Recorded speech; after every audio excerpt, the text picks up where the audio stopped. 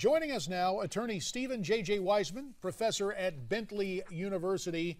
Stephen, there is lots to talk about. As always, you have your, metaphorically speaking, your fingers on the pulse of the internet and these hackers. You've got some breaking news in terms of shopping and some folks who might be out to wreck the holiday spirit here, do you not? Yes, before we even, get into Sony, which is today's news, and a really important piece of news because it's so much more important than Sony. National security really is in jeopardy here, and this just shows it.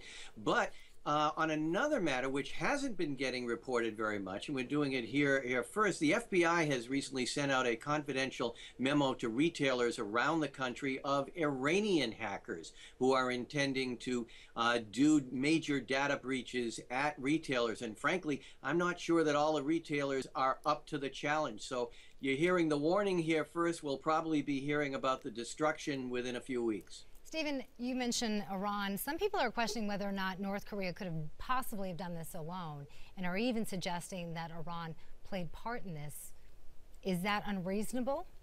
No, Miranda, that actually is something that does have some air of possibility and truth in there, because this type of sophistication, North Korea is pretty good, but this brings it up to a whole new level, which more or less you've only seen with Iran, China, or Russia.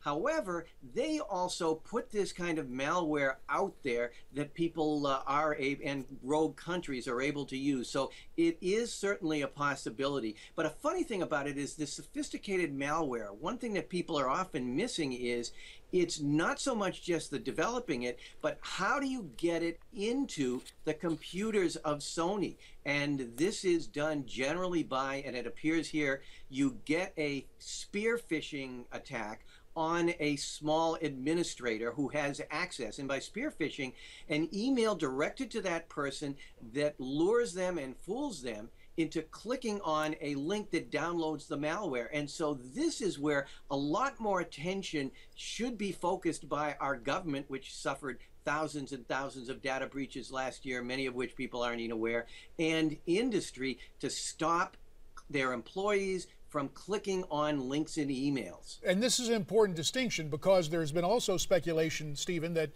perhaps they had a spy, somebody inside. But you're saying just an email for one person could open the metaphorical Pandora's box across the entire computer system there at Sony. Yeah, absolutely. And I think one reason why there was this conjecture about an insider is the very fact that it was probably the credentials stolen by the hackers, who I still believe were connected to North Korea. And the thing is, we often don't even think about it. A lot of organizations will have their employees, they'll be up on LinkedIn, for example, social media.